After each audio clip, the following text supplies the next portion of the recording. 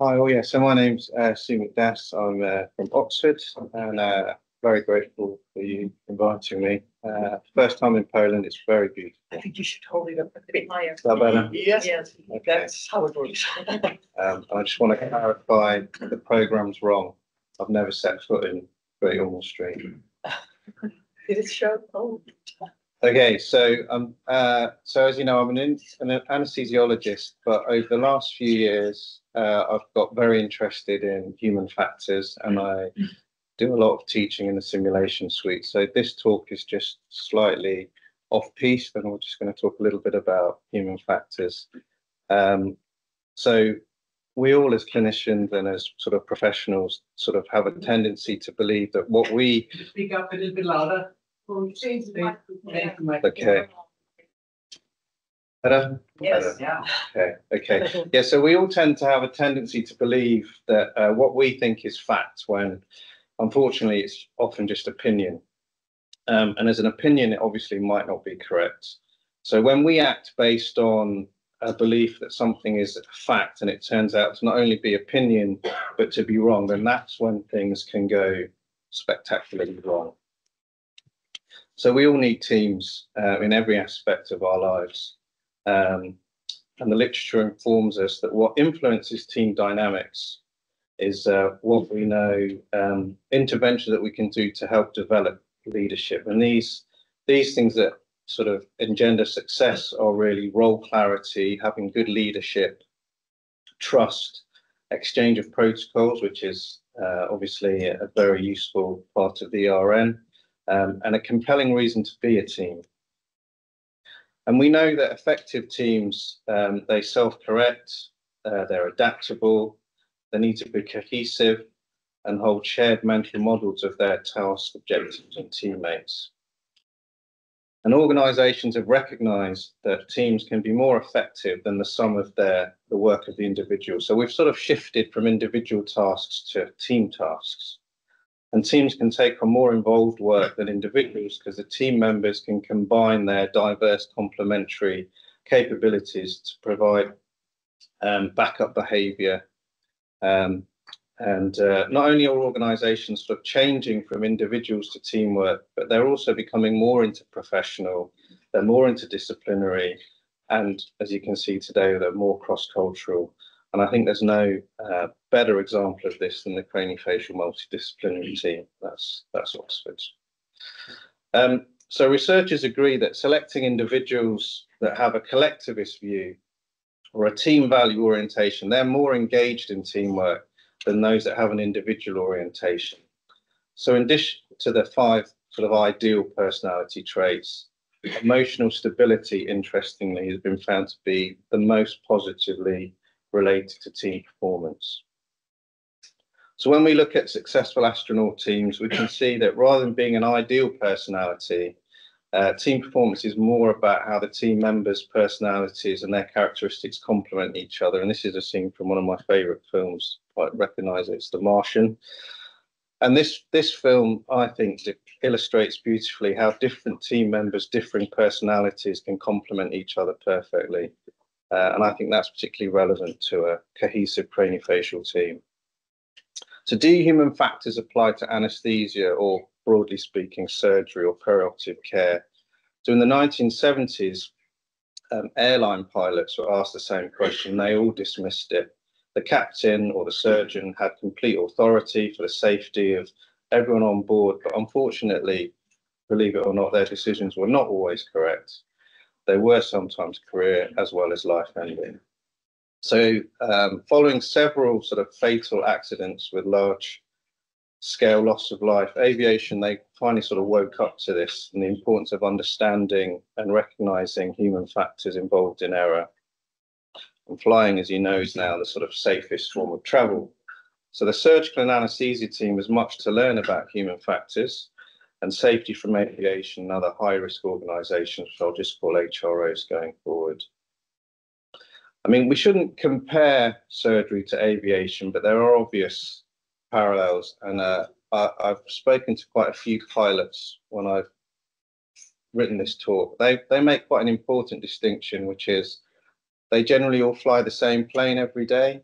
And I think the key difference with what we're doing is we're flying a different plane every day. But having said that, there are some parallels that we can learn from them. So the media is often very quick to blame pilots and after crash, but there are other team members like ground engineers or employing organisations that have contributed, and it's the same in medicine. It's multifactorial. So some of the most important human factors issues I've sort of highlighted on this slide, and they often affect trainees and other craniofacial team members. And the things to bear in mind, which you might not necessarily think about, are tiredness, and situational awareness, and I'll talk about this more coming forward. So human failure often occurs across 4 key areas. That's organisational influences, unsafe supervision, preconditions, and the unsafe act. And so this is, I'm sure you've heard of the Swiss cheese model. So often different errors or holes in the cheese can all line up, and then you get an error. So following several fatal air crashes, airlines now sort of empower the junior pilots to challenge the captain. And I guess what I'm saying is, can we say the same is true across healthcare? So teams need something called psychological safety to prosper. And by that, what I mean is, it's inevitable that teams are all going to run into conflict from time to time. And in order to resolve conflict, teammates need to participate in an open and honest communication, and that can only happen if they don't feel worried about being judged or ridiculed by others on the team. And in essence, they need to have this license to speak up. And I think psychological safety can be enhanced by effective team briefs, and during a debrief, members need to take a learning approach, diagnose areas of development, and then they're more likely to feel comfortable to speak up. And of course, leaders, which you all are in this audience, you all play quite an important role. So when leaders admit their own faults, then they can make others feel that they can sort of safely communicate errors that they make. So all in all, psychological safety has been shown to be critical for effective teamwork. An error is much more likely when we're hungry, angry, running late, or tired. So HALT is an easy one to use for that. And I think as busy clinicians, we sort of forget these things. We're all sort of used to working 14 hours days, having eaten 1 bar and not gone to the loo for 14 hours and going into acute renal failure. So tiredness is a big thing, and we all need to bear this in mind, and it's a massive cause of accidents across aviation and rail. So strict guidelines are in place for taking regular breaks, but we need to make sure we ensure these. So in simple terms, situational awareness is sort of knowledge of what has happened, what's happening now, and what might happen in the future. So it's a term you hear a lot in human factors. And most of us stop for a break every few hours when we're driving, but can we say the same during a long operation? Sadly not.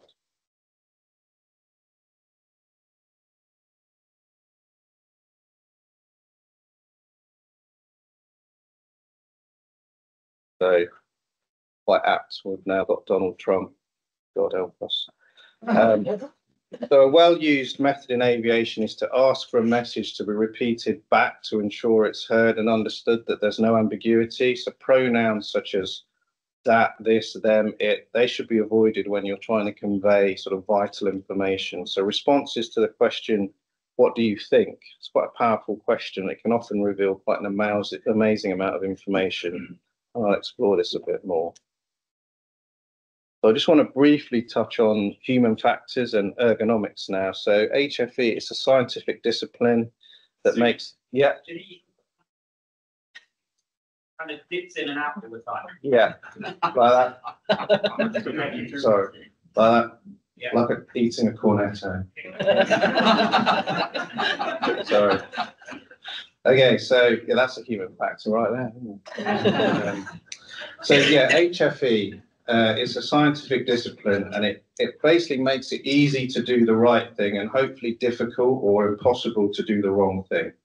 So as humans, we're liable to make mistakes, and we rely on personal performance, which is very common in healthcare, and it's not a fail-safe method of ensuring patient safety. So HFE strategies can be described using this hierarchy of controls, which I'll show you in a second. It's arranged in a pyramid, as you can see. So starting at the bottom, which is the most effective, and then I'll move up to the least effective. So design is the most effective change we can make. And by this, I mean the equipment we use, the working environment, and these all aim to prevent errors. And design strategies like these, they're used in all UK safety critical industries, and they account for around 90% of safety improvements. So in anaesthesia, equipment designed to prevent harm from unrecognised esophageal intubation, for example, includes video laryngoscopy, which there's a picture of me there using a video laryngoscopy.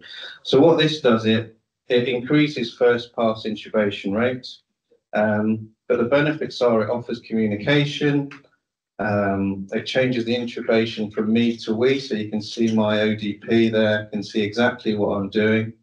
And it allows the assistant to apply or adjust cricoid pressure. He or she can anticipate the next step and call for help if needed. So these features sort of flatten the team hierarchy, and then they improve the recognition of an unrecognised esophageal intubation. And it obviously is fantastic for training.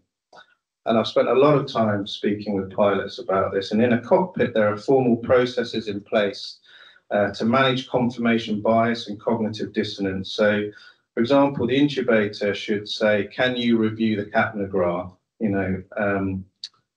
Rather than saying, "That's in, isn't it?" It's just a subtle difference. You're just saying, "What can you see?" And then that person is giving you their view.